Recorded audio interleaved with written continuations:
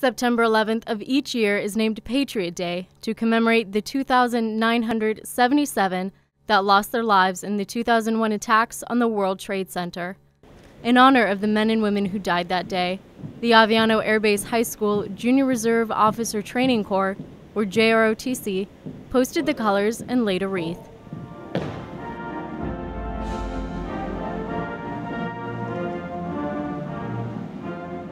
It is an honor to have so many of you come out today. Even at a young age, these men and women realized the importance of remembering the fallen and doing their part to ensure history doesn't repeat itself.